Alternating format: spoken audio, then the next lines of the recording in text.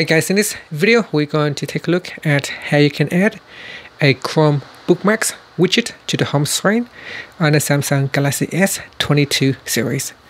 First, tap on the home button to go back to the home screen, and from the home screen, touch and hold. Then tap on the widgets button at the bottom. Next, swipe up to go down and expand the Chrome section. In here, touch and hold and drag the Chrome Bookmarks widget to the home screen and let go. Now you can also resize the widget by dragging on the handle at the bottom or on the side here to make the widget wider or shorter. And after that, you can tap on a blank spot on the screen to close that selection. And then from here, if you want to quickly open up the page, you can just tap on that bookmark.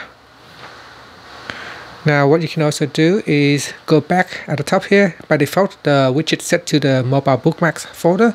You can tap on the back key and select a different folder.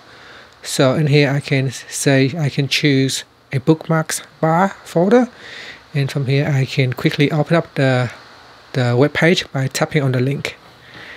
And that's it. Thank you for watching this video. Please subscribe to my channel for more videos.